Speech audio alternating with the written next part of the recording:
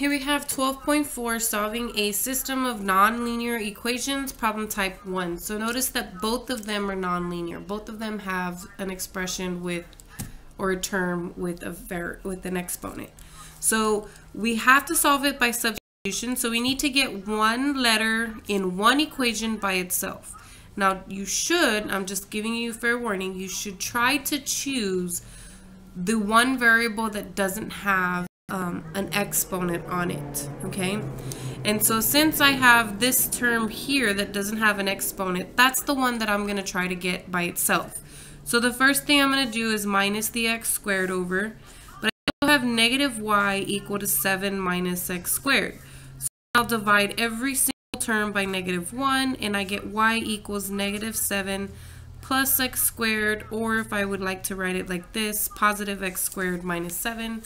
It's just a little more pleasing to the eye in this way. Now we're going to use this to put into the other equation that I haven't messed with. So we're going to have x squared plus x squared minus 7 squared equal to 9. And then because of the square here, I'm going to have to actually FOIL that out. So when I FOIL this out, I get x to the 4th minus 14x squared plus 49. If you need to FOIL that out off to the side and then replace that in there, that's fine. Now notice that I put the result in parentheses because if this were a minus, that minus sign would affect every single one of these terms. Because it's a isn't going to change anything, and safe than sorry. And just to make sure that you're on the safe side, put that squared terms in parentheses and then decide later whether or not the parentheses are necessary. Okay, now I'm going to combine my like terms, and I'm also going to minus this 9 over. So when I combine these like terms, I get x to the 4th minus 13x squared plus 40 equal to 0. Now if I go through my factors, let me see if I can factor this. So 40 divided by 2, that's 2 and 20. 2 and 20, 4 and 10, 5 and 8. That actually gives me 13. So I'm going to have x squared, because that's the only way I'll get the x to the 4th, minus 5 and x squared minus 8. And if I FOIL this out, I do in fact get these three terms, okay? Then what I'm going to do is I'm going to set each one of these factors equal to 0. So I get x squared equals 5, x squared equals 8. I get x equals plus or minus the square root of 5, x equals plus or minus the square root of 8, which is also plus or minus 2 square root of 2 if you simplify the square root of 8. And then now to figure out what y is, I'm going to plug these values into this expression that tells me what y is. Okay, so y is going to equal, we're going to do two of them. So the first one,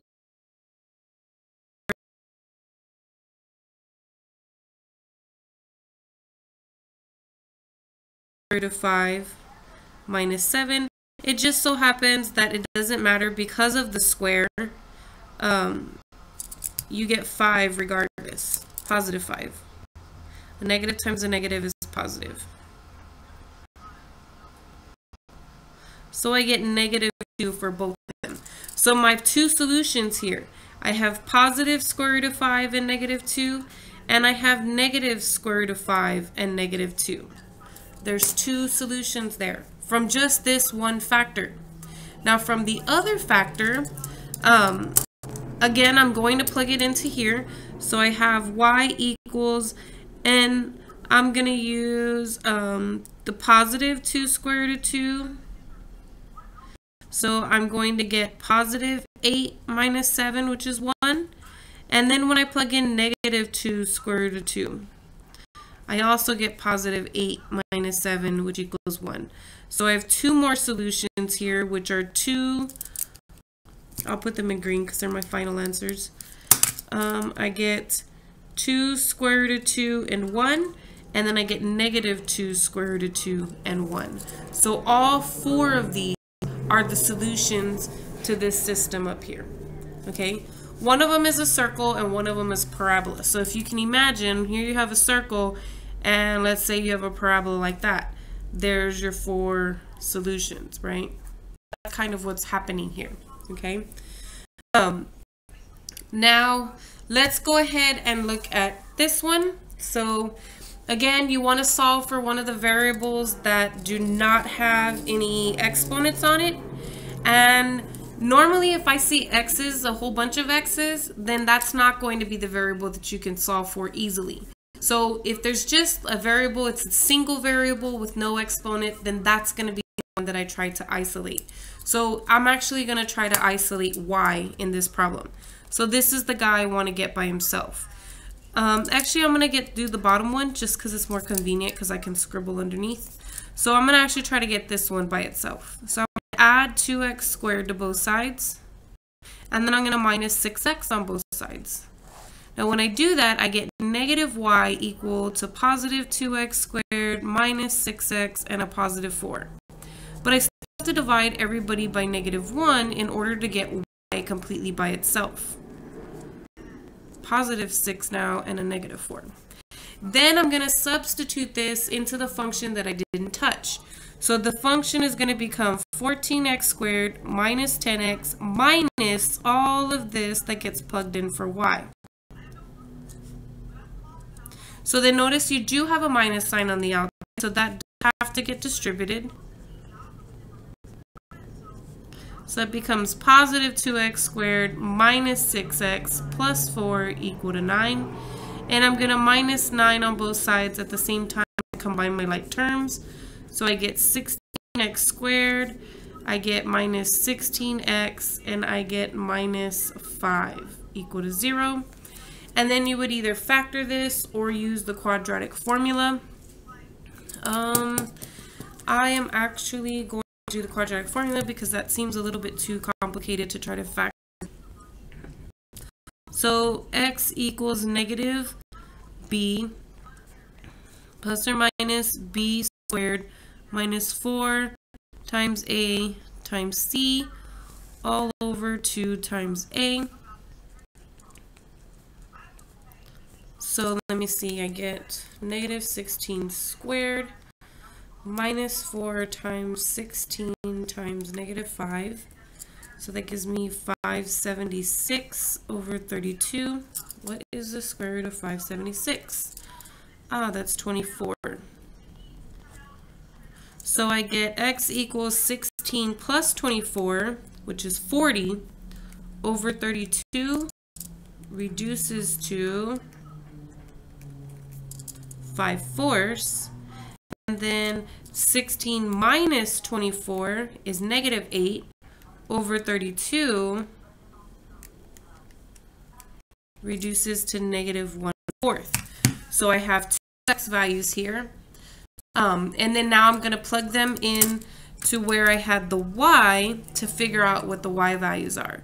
So for 5/4 you have negative 2 times 5/4 squared plus 6 times 5/4 minus 4. I'm not sure what that is, but let's go ahead and figure it out. I get 3/8. And then for the other y value, or I'm sorry, for the other x value, I'm going to get, so negative 1. I get negative 45 over 8. So there are my two solutions. For this x value, 5/4, I got the y value 3/8. And for this x value, negative 1/4, I got the y value negative 45 over 8. So in this problem, I ended up getting two solutions. Now, what's happening here is these are two parabolas, okay? So when I have two parabolas, if you've got one parabola like this, and then possibly another one maybe going downward like that, they're going to cross in two different places, okay? And so that's why I ended up with two different solutions. So it all just depends. The mechanics will work out as you're solving using the substitution method.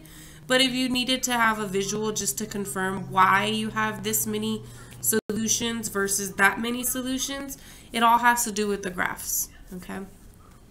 That is how you solve both of those types of problems using the substitution method.